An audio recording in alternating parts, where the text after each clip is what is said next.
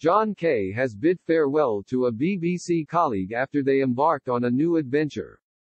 BBC Breakfast presenter John Kay, 51, took to Twitter and penned a heartfelt farewell to his colleague who announced they were quitting the BB after 31 years. Sarah Ransom shared she is leaving the BBC in a candid message. Sarah, who is a network correspondent on BBC Radio 5 Live, announced her departure today.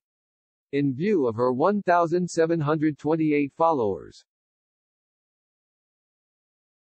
The TV journalist admitted it had been a privilege to work for the BBC. She began, one half after 31 years with BBC News, it's time for someone else to have a turn.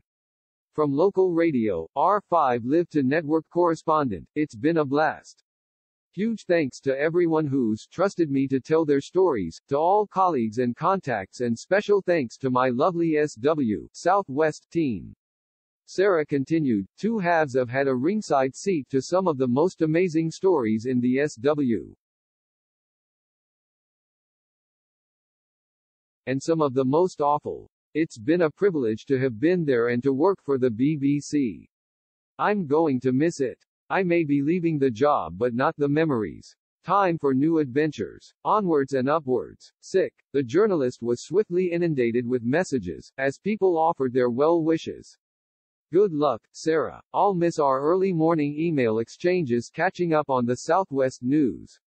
All the very best, said BBC journalist James Vickery. Mark Jones tweeted. Best wishes Sarah. Enjoy the new adventures. 31 years. Never, Jane Slavin commented. Sarah has worked in broadcast journalism for the past 3 decades, including reporting on national television, radio and online. Meanwhile, John recently shared his excitement after it was announced that Sally Nugent would be replacing Louise Minchin on BBC Breakfast. The former breakfast host announced she was stepping down from her role in the summer. John tweeted, was bursting to say something out loud this morning but she swore me to secrecy. So pleased that Sally Nugent has been confirmed as a permanent host on at BBC Breakfast. A great giorno, she's clever, funny, warm and a real team player. Sick.